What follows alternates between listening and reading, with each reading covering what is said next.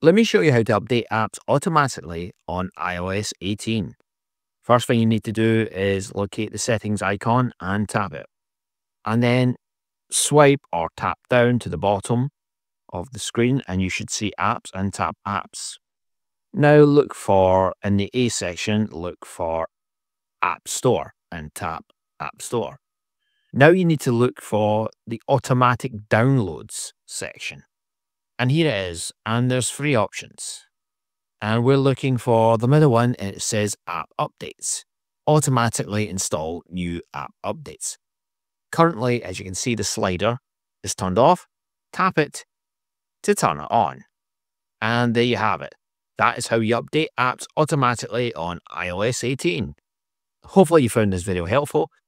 And if you did, I'd be grateful if you could leave a like and subscribe to the channel and turn on the notification bell if you want to be informed when a new video is live on YouTube.